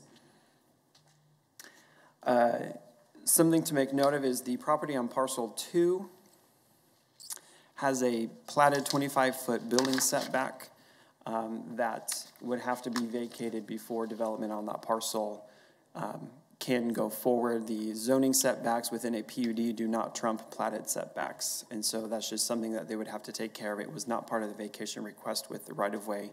It's something that they would have to do in the future in order to develop as they would like to within the PUD on Parcel 2. The parking for this, the typical parking requirements for multifamily is 1.25 spaces for one-bedroom units or 1.75 spaces for two-bedroom units or larger. The PUD proposes 19 multi-bedroom dwellings and a total of 34 parking spaces. The general provision 2 of the PUD requires 23 off-site parking spaces shall be provided, not counting driveways and garages. As you can see on the plan, the eastern 8 dwelling units provide a garage and a driveway. So when you can count all of those together, you get an additional 16 spaces for a total of 39 parking spaces to actually meet their parking requirement without actually having to ask for a reduction of that. Signs and architectural controls, they have architectural controls to which will have to be compatible with the Delano neighborhood design guidelines. This is within the Delano neighborhood overlay. So when it comes to compatibility of what the building looks like in relation to the surrounding houses, that has to go before the review committee before they can get any building permits. So when it comes to architectural compatibility, there really is no concern from that, from staff's perspective. And then signs are what are permitted in TF3. And so that's not asking for anything additional there as well. Screening and landscaping, there's several things that are going to need to provide here. They're going to need a landscape street yard and parking lot screening installed along the boundaries of parcel 1 and 2, along the Millwood right-of-way and along McLean Boulevard. So whether or not McLean or Millwood is vacated at this point, there is still a portion of the property that is along the Millwood right-of-way. And so they would need landscaping here, landscaping all along McLean, as well as both Fern and Vine. In addition, that's just the landscape street yard and parking lot screening. In addition to landscape buffers, anywhere they have a property line shared with residential structures or the residential zoning in that carve out, they have to provide a landscape buffer. That's 1 tree per 40 linear feet. In addition to that, staff is recommending, and is part of a condition of approval, that street trees be planted along North McLean Boulevard. That would technically be in the right-of-way, but part of this is the site currently is city-owned property. It has approximately 40 fairly mature trees on it. These trees have existed since the 90s when the city acquired the property for the expansion of McLean Boulevard. With the landscaping, this would provide the opportunity to replace some of those trees in addition to the street trees. So trying to recoup some of the loss of the tree coverage on the site with the landscaping requirements, not only in the zoning ordinance, but the additional requirement for street trees. You want to go to the zoning map? Properties surrounding, jumped. You're in a subdivision case. There you go. There you go. Properties surrounding it are predominantly zoned single-family residential. There is some two-family residential directly south along Fern. Most of these houses are developed with single-family homes. However, there are a couple duplexes in the area. There is one property directly to the west across the street on Vine that is general office, and it is an office building. In addition to some general office that is along McLean Boulevard as you get closer to Seneca. So something of more intense use along McLean is not necessarily abnormal in this area of town. There's a pretty extensive case history of just how this all became to be with the platting and things. I'm not going to go into those details. And then public services, there are these are all local streets. A portion of St. Louis on the western portion of it is gravel. As we said before, there would only be access off of McLean, and you have those direct drives into the property from Vine as well as Fern. The Millwood right-of-way up the middle would actually provide access in the middle as well. McLean Boulevard does have a sidewalk along it, and because it was city property when they put the sidewalk in, it's pretty curvilinear right now, and actually we'll go over what will be the property line of this. There's text in the PUD that does require the replacement of the sidewalk along McLean. It will just be straightened out a little bit more, but the sidewalk will be retained. There are no sidewalks along Millwood, Fern, or Vine.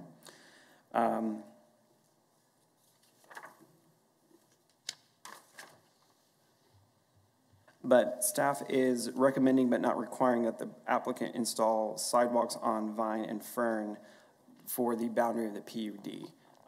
So that would be basically along this boundary here and this boundary here to provide kind of a pedestrian access into the neighborhood. And as we heard with the vacation case, if that is approved, there would be an access easement through the middle to get to the sidewalk where Millwood currently is right now. Staff finds that it's in conformance with the comprehensive plan. The comprehensive plan identifies it as appropriate for residential development as well as open space. If you want to go to the comprehensive plan slide for me. So a portion of it is in conformance, but the western side where it is designated for open space is not. The other plan that we looked at is the Delano Neighborhood Plan, which is what is on the screen in front of you. And the Delano Neighborhood Plan, which was updated fairly recently, identifies the site as appropriate for residential uses as well. Going back to the comprehensive plan, if we dive a little bit deeper into the compatibility and the development pattern for the established central area, it promotes development that maximizes public investment with existing and planned infrastructure services. So this is another opportunity where there's existing infrastructure that we can take advantage of that is overall less burden on the city when development happens versus going out to the extents of the city and growing the city laterally versus focusing on infill development. When you can think about land use compatibility within the established central area, it talks about high-density residential uses can be appropriate along arterial streets on small infill sites near residential uses if appropriate site design features are included to limit traffic, noise, lighting, and adverse impacts on surrounding residential properties of the site. There's no direct access to McLean, but as I said before, they're going to be coming on McLean and going directly into the driveways on Fern and Vine.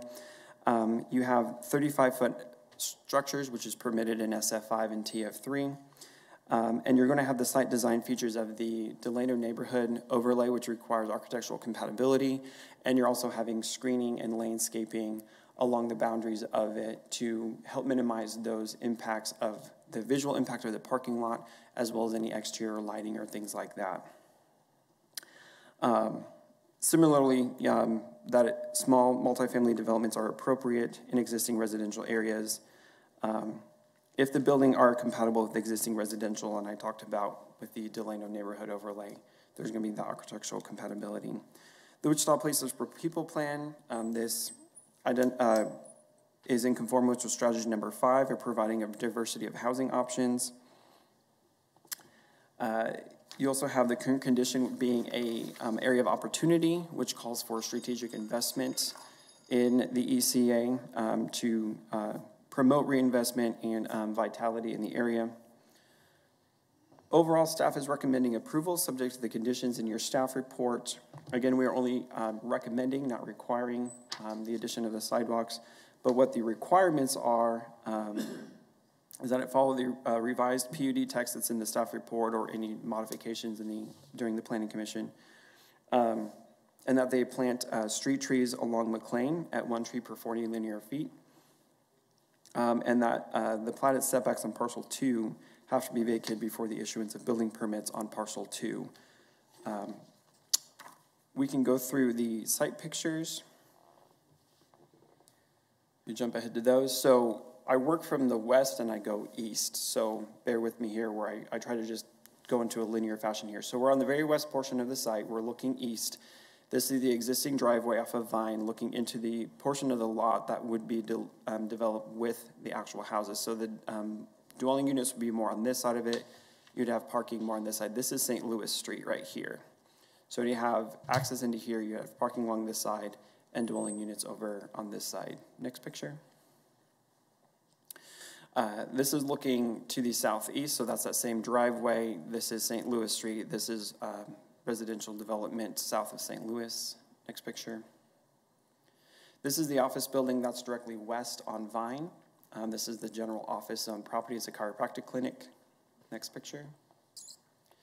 This is the existing sidewalk on McLean as we're walking to the east. You can see again it's a fairly curvilinear in nature, and it would likely just have to be straightened out if this development goes forward, where it will eventually cross whatever is established as that property line from the right-of-way line.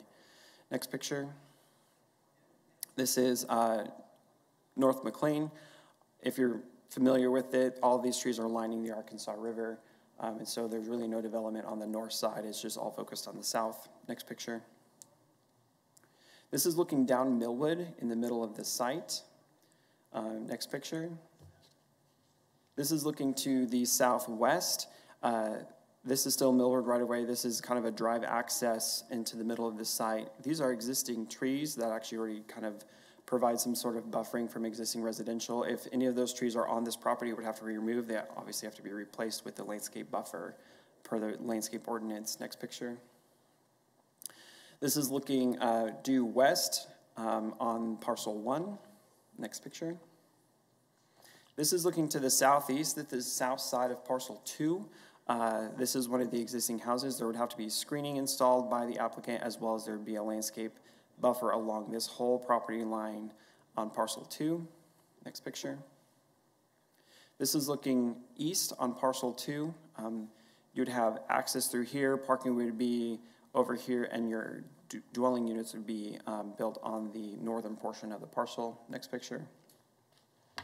This is walking along McLean as we go down parcel 2. Next picture.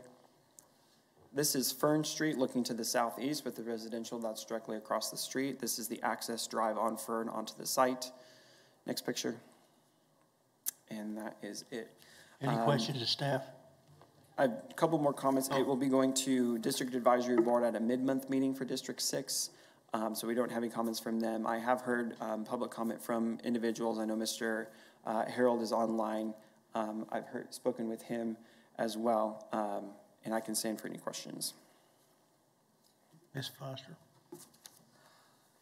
Hang around, Philip. I gotta show pictures. Can you put up the slide with the PUD parcel 1 and parcel 2 site plan? I'm sorry, I just noticed this, but back in our vacation case that we just did earlier, the line, south line of the vacation goes straight across from the south line of parcel 2. This shows this little notch also being part of the vacation, which wasn't part of our vacation. And normally, a vacation goes from the property line out to the center line, which means this little corner would also be included in parcel 1. So I'm just confused, and the discrepancy is something that I assume needs to be addressed, and I would just ask that you make note. Yeah, that can definitely be addressed, where whatever happens with the vacation case, we'll make sure we have an up-to-date and corrected legal description if needed that will accurately describe the portion of the Millwood right-of-way that is being vacated, and then it will be correspondingly drawn on the PUD drawing to make sure that they match. Any other questions? Applicant or agent?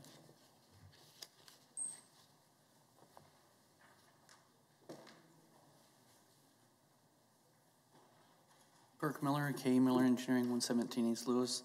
I'm the agent. I can start out by trying to address the right-of-way issue there. It's right. Well, the two lots across the street from each other are not the same. They don't line up, the north line of those lots. So we're vacating to the north line of that east lot. So it runs straight across, but then the property in parcel 1 is actually goes further south of that line. So that's why it doesn't go over to the center line on that west side. That's still public right-of-way on that west side where that jog is. You say so.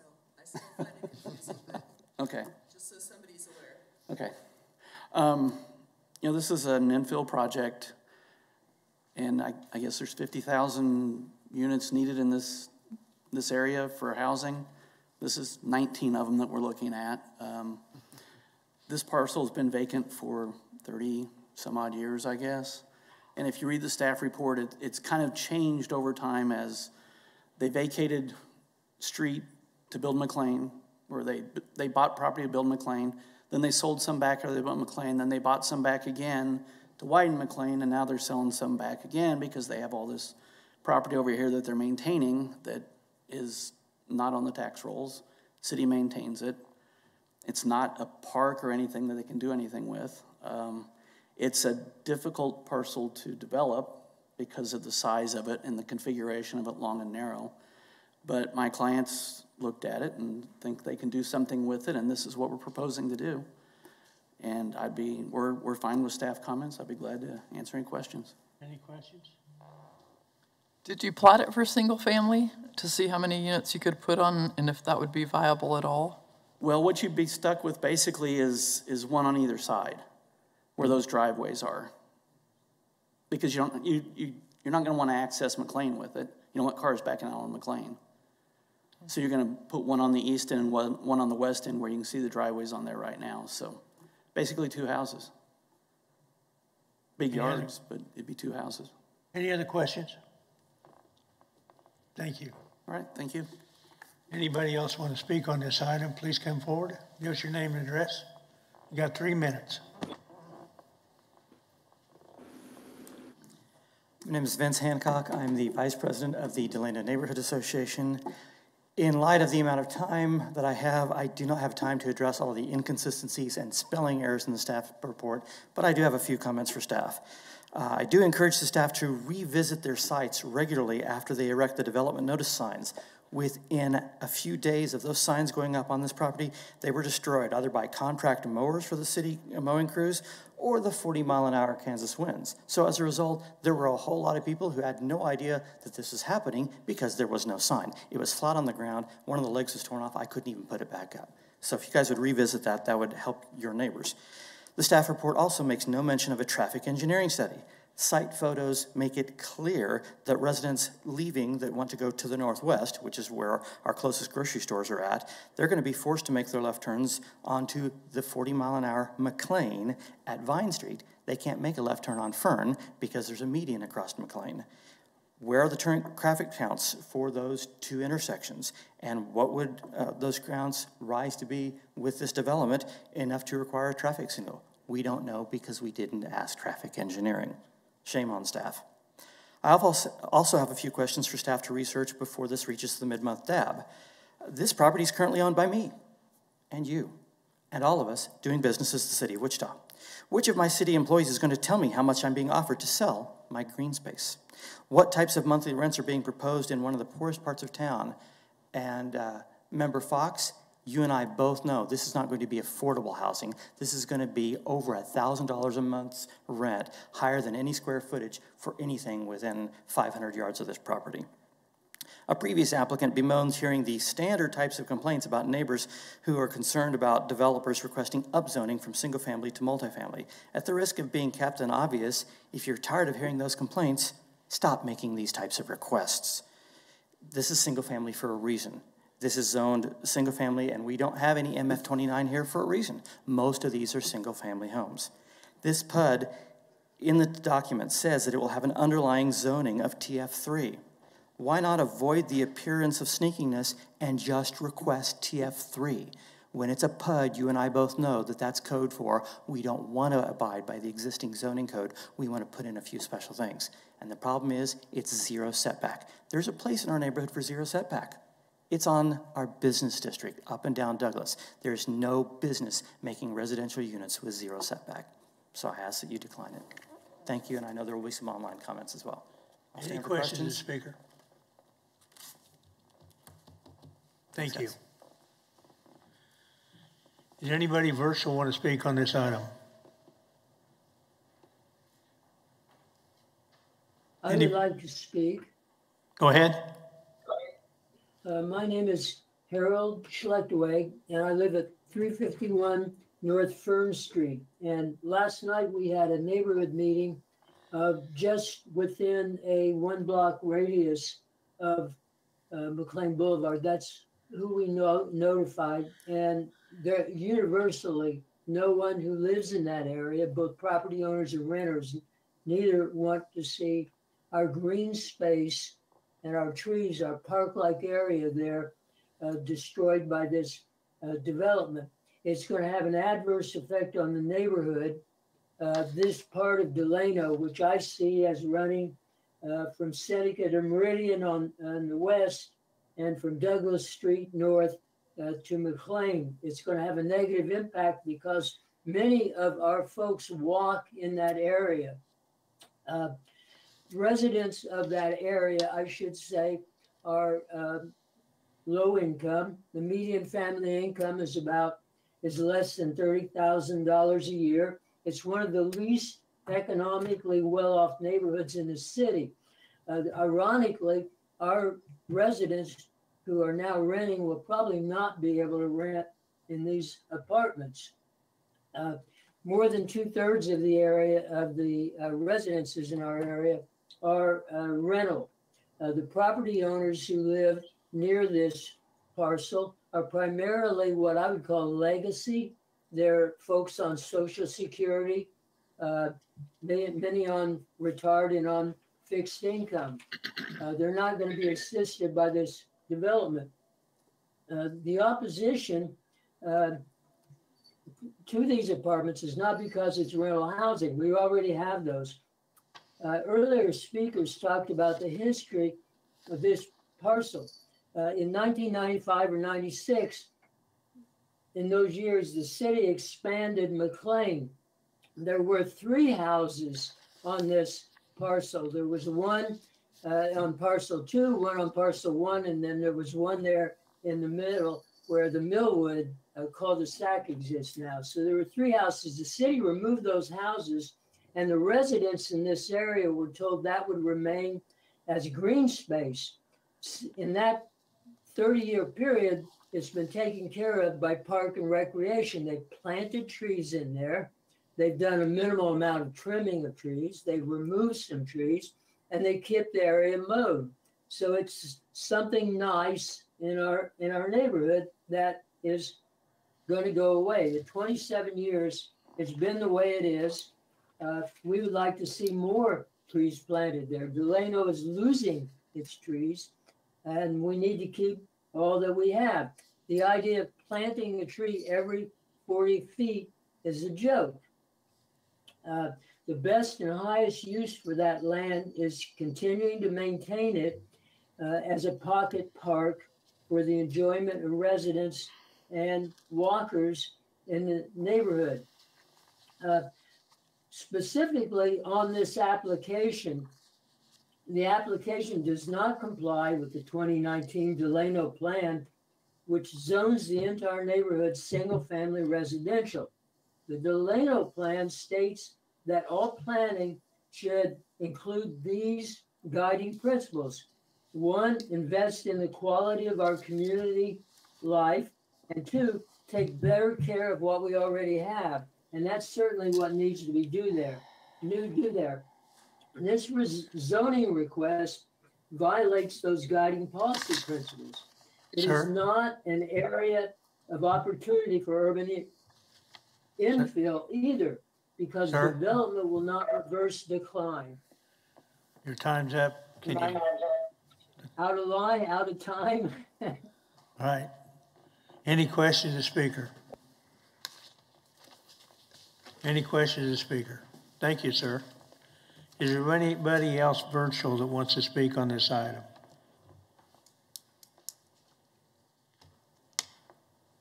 Anybody else virtual want to speak on this item? Hearing none, the applicant has some rebuttal time.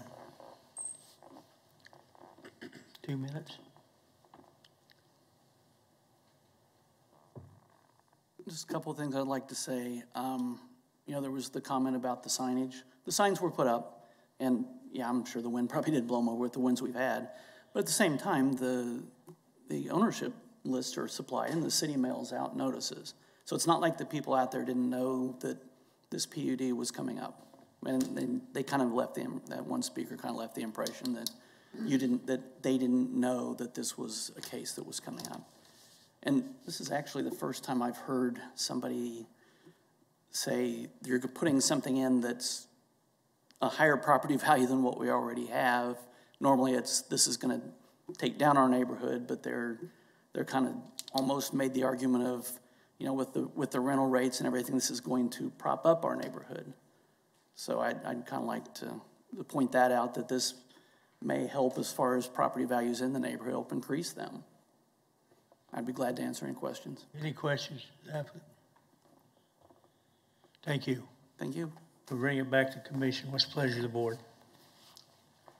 I guess I'd just like to make a comment, mainly because I was involved with the development of the Delano plan. And one of the concerns that we had as we developed the Delano plan was the high percentage of rentals in the Delano district. And as we try to reestablish, renew, whatever, the Delano district, if we continue to add more rental properties, that's really going to defeat the purpose of trying to revive that area. And so just a concern that I want to express, and whether or not we are then staying where we've been for many years, or whether we're actually making advances in making that area better. So just wanted to say that. Does anybody know if this tract is in the affordable housing plan, like focus areas? Does anybody know that for sure?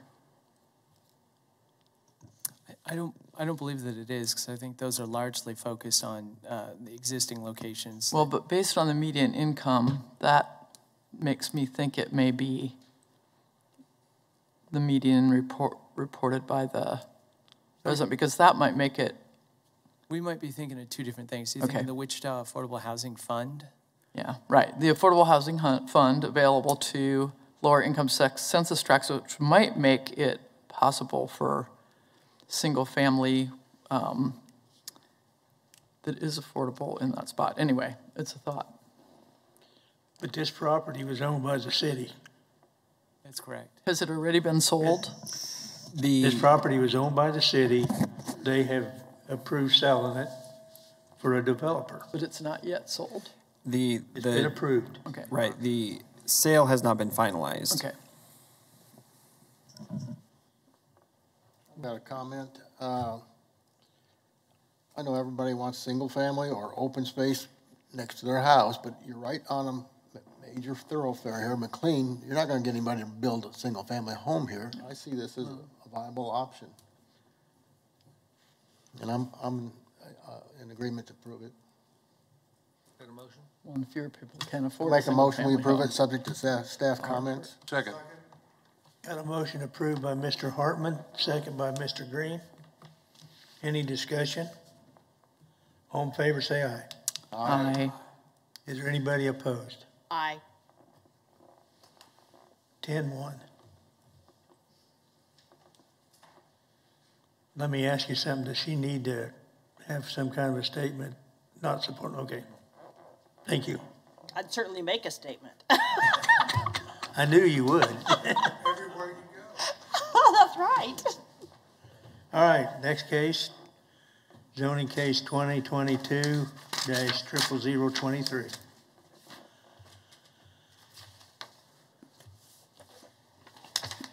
Good afternoon, Christina Reeve, Associate Planner, zoning case 2022-00023. The applicant is Murdoch Properties LLC, and the agent is the Boffman Company. The property in question is currently zoned SF5 single-family residential, and it is about 37.16 acres in size, and they're requesting to turn to a zone change to TF3 two-family residential. This property is generally located within 1/4 mile south of East Pawnee Road and west of South Webb Road, and they are proposing to allow future development of single-family and two-family residential homes, and staff is recommending to approve it. Just wanted to point out that this site is located within the Air Force Base Protective Overlay. However, the property development standards should not have any bearing on the zoning change and development. The requested zoning aligns with the goals of the community investment plan. The map identifies the area. Oh, could we go to the future growth concept map, please?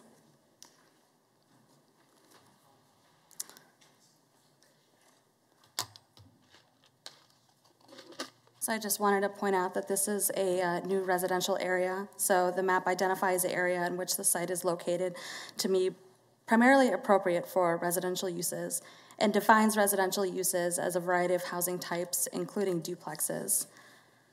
And then I want to zoom to, or go to the zoning map, please.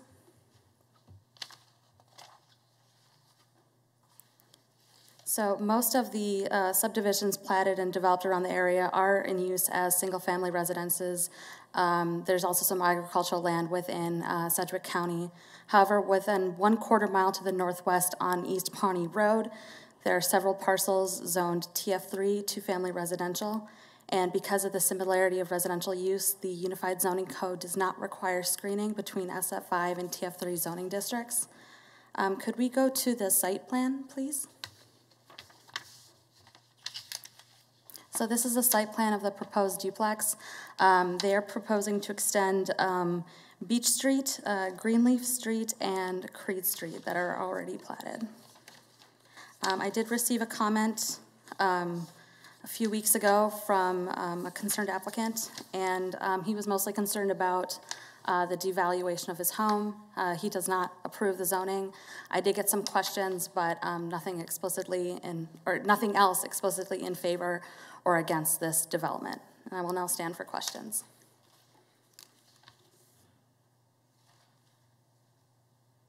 I just want to ask you a question because you're new, but I'm not going to ask. I don't really have a question to ask.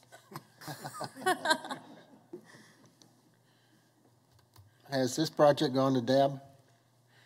It's scheduled for DAB 2 on June 13th. Since our chairman has been disposed for a moment, if there's no questions for staff, we'll ask the agent. Yeah, can we have the agent or applicant come forward, please, for a presentation? And you have 10 minutes. And I set the timer, so. And I'm going to take all 10 minutes then. No, Russ Avey, agent for the applicant with Boffman Company. I'll stand for any questions. I'm not sure if there was an online question for this or not. Somebody is online. Usually we hear your presentation, then ask questions, but we can call for questions now if you like. Sure. Do we have anyone who has questions who's participating virtually? Is there somebody out there who would like to ask questions or speak on this item?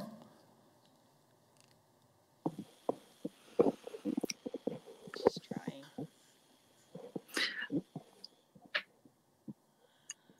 I ask you, hello?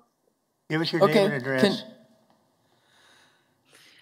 I asked you earlier for the zone 2022, 23.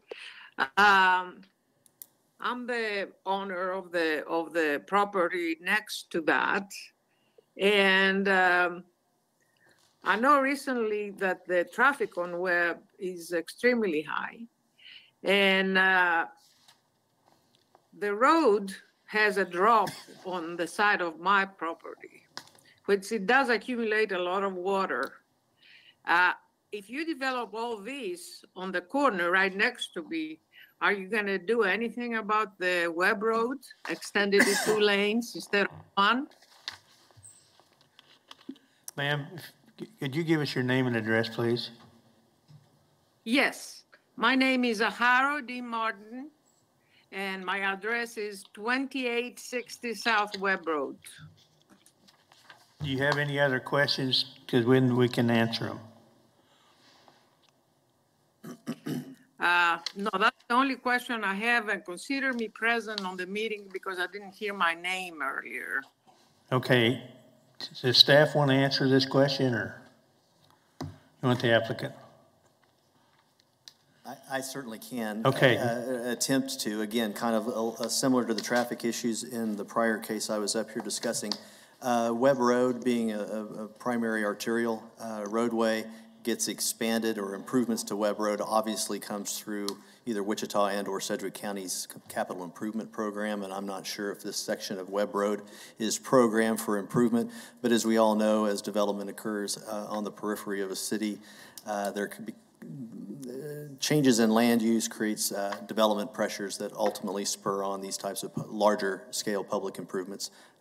Obviously, we have no control over the widening or improvement of Webb Road. Okay. Thank you. Okay. Any other questions of the agent?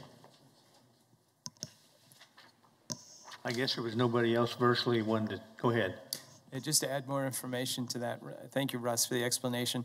The section of the street immediately to the east of this property is still in the county. It's in the unincorporated county. So it's not included in the city CIP. Okay.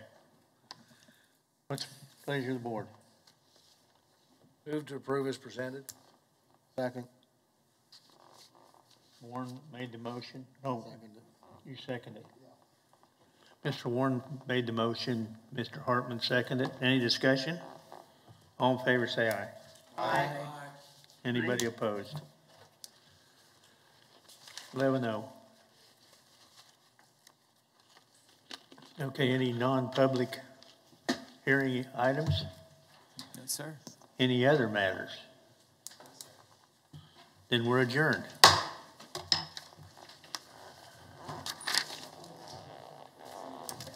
This conference is no longer being recorded.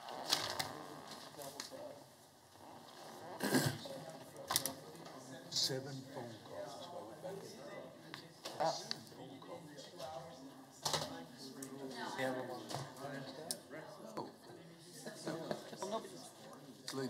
This lady's still on TV. I'd love to have a single Well, family home along the. That's what I'm saying. Moving here from Tulsa, that's a huge demand thing, is to buy The houses Affordable along Housing there. Fund would allow, and since the city owns the property now, this is why does the city think first about, like, that would be a place for 3 habitat homes? It would be perfect. They would be blending into that neighborhood perfectly. The city doesn't have anything coming from it. Those folks could walk to jobs. I mean, it would. Probably just gonna get off ops completely. I don't think of that.